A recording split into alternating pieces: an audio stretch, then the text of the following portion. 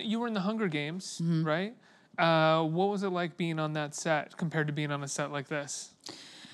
Similar environment. We were in the Ozark Woods for this in Missouri, in West Plains. I don't know if anyone's ever been to West Plains, Missouri. Woot woot. No one. Okay.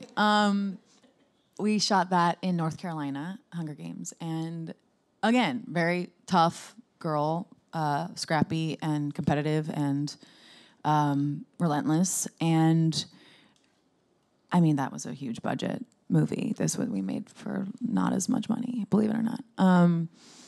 But this was much more rewarding for me.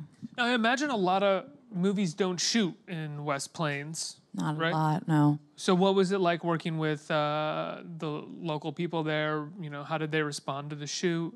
Because you shoot in bars around there, you're shooting in the woods, you're shooting in a lot of, I imagine if you didn't have the budget, so you're not making those abandoned houses, They were already there. They were already there, exactly. And maybe some of them weren't even abandoned and you were renting them. So what was it like working with everybody in the West Plains, shooting the movie? Well, actually, most of the actors were local people that we found selling fireworks on the side of the highway.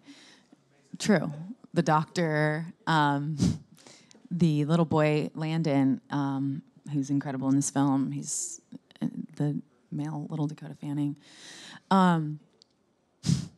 He's from Arkansas, and we found him like shooting squirrels before this, and then how did you find him shoot? Like he auditioned, he did but audition. Okay. He drove from Arkansas to audition from after hunting with his cousins. And then Jim Perrick and Taylor Smith were the only actors, the only real actors in the movie.